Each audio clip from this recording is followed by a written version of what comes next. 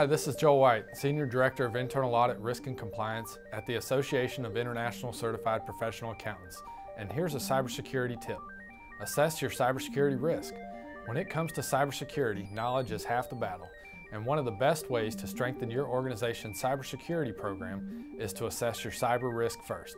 Start by talking to your leadership and find out what data they value the most. Next, determine where that data is. Does it reside at a vendor or in your data center? Which server is it on? Is it backed up? Once you know this information, you can assess common attack vectors used to target this data. Then you can get to the doing.